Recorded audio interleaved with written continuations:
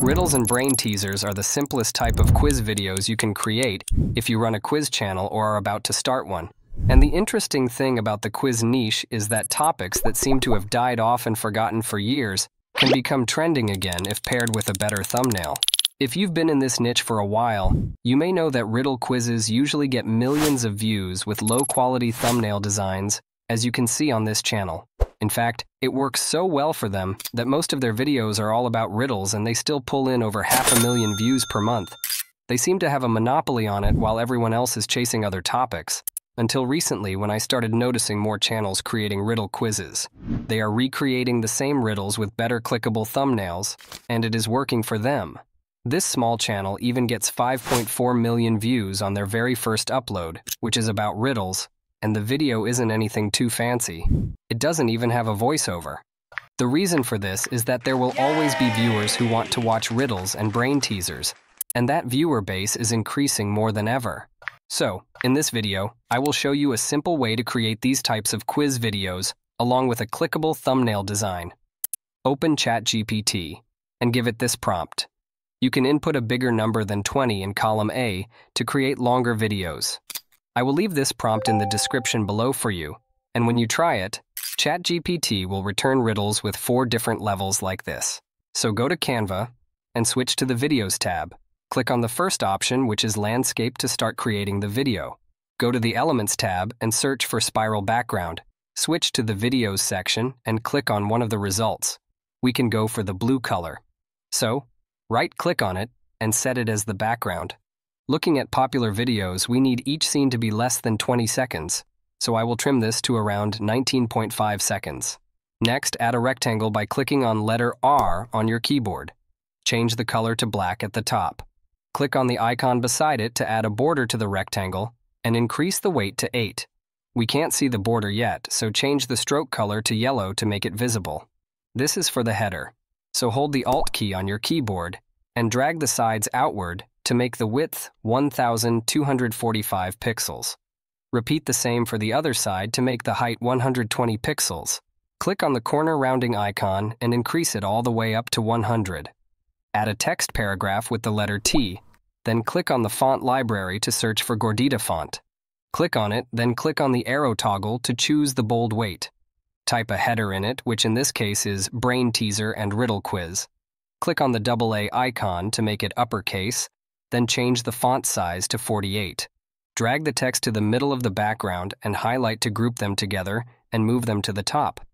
Now we need to duplicate the group for the levels, so click on the plus icon and drag it down. Ungroup it and type medium in it. Decrease the font size to 36. Then shrink the text area by holding the Alt key and dragging the handle inward. Click on the background, hold the Alt key and drag it inward to reduce the width to 304. Drag the text to the middle and make it aligned with the background. Highlight both of the objects and place them at the upper right corner. Next, add a circle with the letter C on your keyboard. Change the color to black at the top. Add a border to it by increasing the stroke to 8. Change the stroke color to yellow to match the other headers. Hold Alt and scale the circle down from the corner to around 150 pixels. Duplicate the medium text for the circle and type Figure 1 in it. Increase the font size to 64 and place it in the middle of the circle. Reduce the text area, highlight them, and place them at the top left. Reposition the header to the center and align the level container with it as well. Add a text box with the letter T, change the color to white, then change the font to the same Gordita we've been using. Choose the bold weight from the options, then increase the font to 64. Go back to ChatGPT and copy one of the riddles as a placeholder. Paste it in the new text box and decrease the text area by holding the Alt key and dragging the handle inward. Place it around the center to leave room for the other elements. Click on Effects at the top to add a shadow effect on it. Change the direction of the shadow to 0, increase the transparency to 100, and change the color to black. One more thing you need to do for the riddles is to go to the Advanced Settings at the top and change the anchor text box to middle. This will make every text fall in the right space as intended. Next, duplicate the medium background and drag it downward. Hold Alt and drag the handle outward to increase the width to around 800. Repeat the same for the height till it is around 170. We can apply some contrast to the design by flipping the colors of this box. So, change the stroke color to black and the main color to yellow. Click on Medium and duplicate it.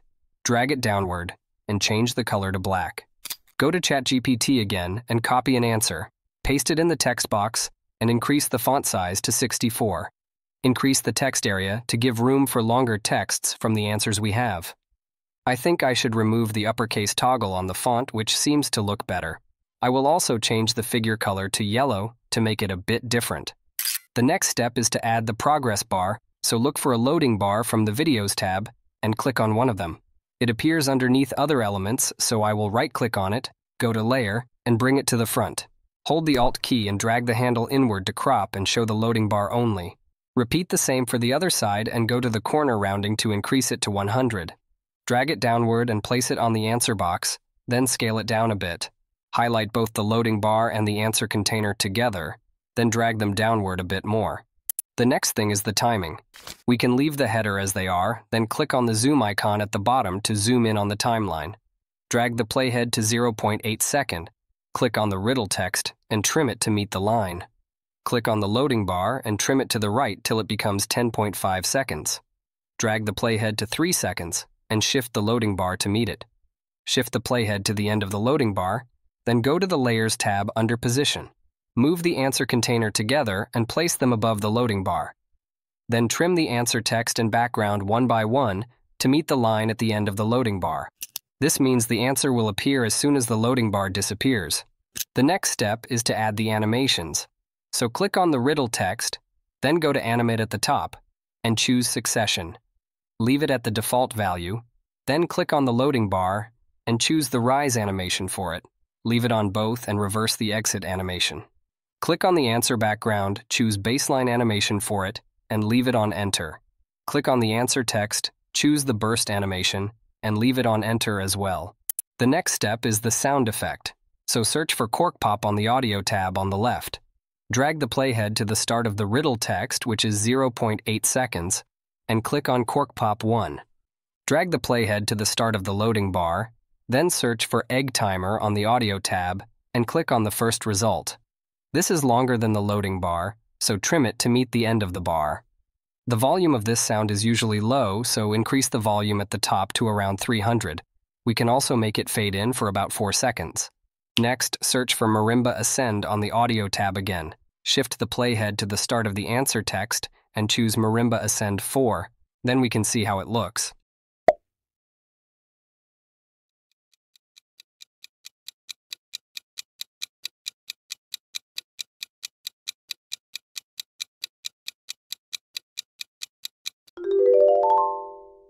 That sounds okay, but we need to bulk create the audio. So highlight all the elements with Ctrl+A and delete them. Then download the video as an MP4 to your computer. Press Ctrl+Z to undo the deletion, and drag the downloaded video back to Canva. Click on the audio one after the other and delete them. Look for the video you just uploaded on the Uploads tab under Videos, then click on it to show it on the canvas. Right-click on it and set it to replace the background. This will make the audio appear throughout the video scenes after we create them in bulk. The next step is bulk create. So go back to ChatGPT and copy the table from the header to the last line. Go back to Canva and look for bulk create in the apps library. Click on the first result, and on the pop-up window, click to enter your data manually. Clear the table and paste the data in the first block. Then click on Done. Click on the figure, connect data, and choose number. Click on Medium, connect data, and choose level. Click on the middle text, connect data, and choose riddle. Move the playhead to the answer position. Click on the answer text, connect data, and choose answer. Click on Continue, and generate the 20 designs. It will generate them in seconds, and you can click on the pop-up button to look at them. The first thing I like to do is to add a transition between the scenes. I will choose Color Wipe, change the direction to Southwest, and pick different colors for the wipe colors. When you are done with that, click on the button at the bottom to apply the transition between all the pages. To see how the scenes look, you can click on this icon at the bottom to see the grid view. You can see that they all look good and fall in place, including the long text. That is possible because of the anchor settings we set to the center earlier. The next step is the voiceover, so give ChatGPT another prompt like this. I will also leave this prompt in the description below for you to copy and use. When it's done, highlight all the text and copy them. Go to ElevenLabs and paste it there. Choose a voice you like to use, and I will go for Liam here. Click on Generate and listen to it. What has to be broken before you can use it? An egg. You've got to crack it open before breakfast begins. I'm tall when I'm young, and I'm short when I'm old. What am I? It sounds good, so download it to your computer as an MP3 file. Go back to Canva and upload it to the Audio tab. To sync it with the video, drag the playhead to the start where the riddle has appeared, then click on the audio. You need to play it with your space key to know where to split it. So after the question has been asked, right-click on the audio and split it, then drag the remaining one forward. Shift your playhead to the answer position where the answer has appeared. Then drag the audio there and click on play to know where to split. An egg. You've got to crack it open before breakfast begins. So after the answer has been narrated, right-click and split again, then move the remaining part forward to the second scene. Once again, drag the playhead to the start of the second scene where the riddle has appeared, and play the video to know where to split. I'm tall when I'm young, and I'm short when I'm old. What am I? After you've listened to the question being asked, right-click on the audio and split it again, then drag the remaining one forward. Drag the audio to the answer position where the answer has appeared, then click on play to know where to split. A candle, burning away slowly, just like time itself. If it sounds good and syncs together the way you want, right-click and split the audio again. So I think you get the gist. You simply need to repeat it for the other scenes. Place the riddle audio where the riddle text appears, and the answer audio where the answer text appears. To spice it up a bit, you can search for Fireball Pass on the Audio tab for the transitions. Go to the end of the first scene, click on it for the playhead to appear, then click on Fireball Pass by Whoosh 3. Reduce the volume to 20 at the top, then right-click to copy it. Go to the end of Scene 2 and paste it there. Repeat the same for Scene 3 as well as others till the end. We are through with the main video, so I will download and show you how it looks, but don't go yet, as I will show you how to design the clickable thumbnail and where to get premium templates for your quiz channel. What has to be broken before you can use it?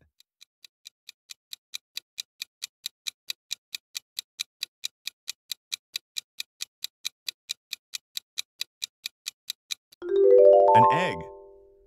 You've got to crack it open before breakfast begins. I'm tall when I'm young, and I'm short when I'm old. What am I?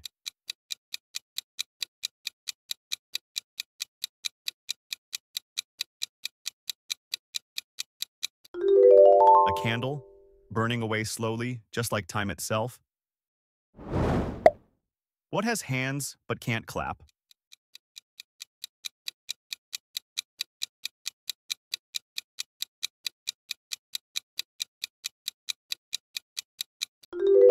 A clock, always ticking, but never applauding. What has many keys but can't open a single lock?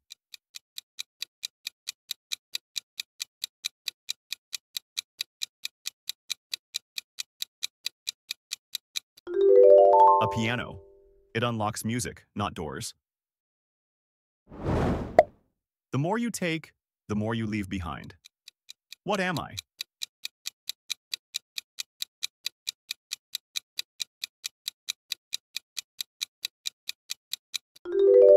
Footsteps. Every step forward leaves a trail of where you've been. What can travel around the world while staying in the same corner?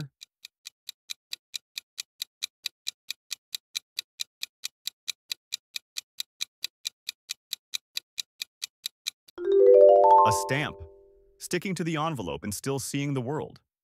If you want to create quiz videos faster and easier, we have a quiz template bundle you can get at a very affordable price. You can check them out by clicking on the first link in the description below. We included video tutorials, AI prompts, and clickable thumbnails for each of the templates so you can follow along easily. You will find the template we just created in this video, as well as 32 other templates across 25 quiz series. You will get all the popular quiz templates to create your videos, including the new mathematics quiz, guess the logo sound, choose one dish, would you rather, pick a finger down, and many more. We also have shorts templates, and you will see an alternative version for some of the templates. For instance, the Riddle Quiz we created together in this video has another version with a picture and a chalkboard text. You will get access to it, as well as all the bonuses such as the thumbnail pack to speed up your video creation. So if you want to grow your quiz channel faster, click on the first link in the description below or in the pinned comment to get access now. To create the thumbnail, click on the plus icon here and type in thumbnail. Click on the first result to create a new design. Go to the Elements tab and search for spiral background. Switch to graphics and click on one of the results. Right-click on it and set it as a background. Add a rectangle with the letter R and change the color to a bright red. Increase the width to fill the canvas and reduce the height to around 170 pixels. Drag it to the top, then duplicate it. Change the color of the duplicate to a darker red using the freeform color selection. Go to the Layers tab and align it to the center. Use your up arrow key to move it up a bit, but make sure it's still visible underneath the main rectangle. Add another rectangle and increase the width to around 1200 pixels. Drag out the height on both sides till it is around 500 pixels. Change the color to white and increase the corner rounding to somewhere around 45. Add a text box with the letter T and make it all caps at the top. Change the font to a clean one like Garrett by searching for it in the font library and make it a bold one. Add in a text like this that says, "Say my name and I disappear. What am I?" Increase the font to 80, and I think we should make the weight extra bold. To apply some contrast, you can highlight some words like these and change their color to the dark red as the rectangle above. You can do this for 3 to 4 words. The spacing looks far apart, so go to the advanced settings and reduce the line spacing to 1.25, then align it to the middle. Add another text for the top and change the font to Poppins. Replace it with the number of riddles you have in your video, such as 20 riddles. Drag it up and reduce the text area. We can increase the font again to 96. Change the color to white and highlight the number to change the color to yellow. We need an effect for this text, so add a shadow effect and change it to black. Increase the transparency to 100 and increase the blur to 35. Play with the direction as well and make the offset 35. Lastly, find a brain graphic on the Elements tab and pick one of the results. Scale it down, then place it on the left. Duplicate it and place it on the right. And I think we still have some room to increase the font to 104. And with this, we are done with the thumbnail design. There are some crucial parts of creating quiz videos like this that I didn't touch in this video, such as creating a good intro and outro, idea research and generation, and many more. That's because I've covered them in this quiz channel masterclass showing up on your screen right now, so click on it to watch it. If you learn 1 or 2 things from this video, please give it a thumbs up and subscribe to Digital Scholar. Drop your comment below, and thank you for watching.